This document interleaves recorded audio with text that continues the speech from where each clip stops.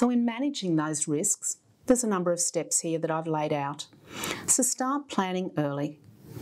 Make sure that you're actually engaging your family and key stakeholders in your thinking. So in managing the risks, I've laid out some steps here for you to start looking at. Start planning early.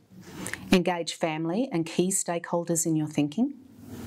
Tap into and access outside help. Develop a written succession plan. Make sure you implement the strategic plan. Establish training processes and education so that you're preparing the next generation. And then reevaluate, review, measure, and adjust the plan. Too often the plan's put to one side and forgotten about, and then people wonder why it doesn't work. Don't forget yourself.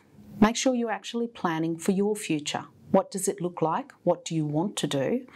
And what's the key role that you can still play that's important to the success? Utilise contingency and scenario planning. I can't emphasise that enough. These steps provide an action plan for the future ahead. However, this is where you need a vision of what the future looks like. We've established that the greatest risk is transitioning the family.